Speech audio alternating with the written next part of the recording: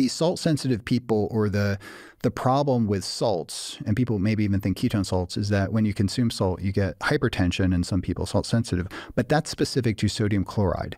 So sodium bicarb, sodium citrate, sodium beta-hydroxybutyrate is what I'm talking about. If you consume large doses, gram molecules of that, that doesn't have the same. Why is that? But I think that's an important thing to consider because a lot of people shy away from ketone salts because it's sodium, but the salt-sensitive sort of hypertension that you get is pretty much associated with sodium chloride. And through time, basically, we settled on a ratio of sodium, potassium to calcium, similar to Element.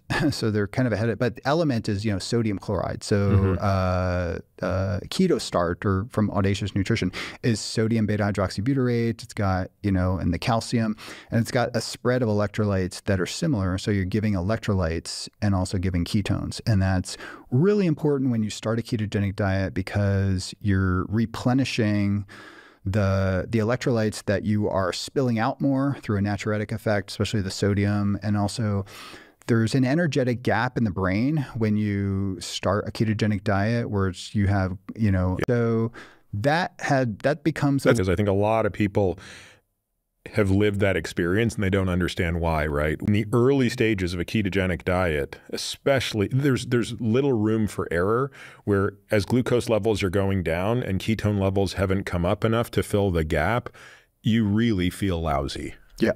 And again, in retrospect, you can work around that, but it's easy to miss it, and meaning it's easy to miss the mark and therefore suffer that painful transition, which can last weeks in some people.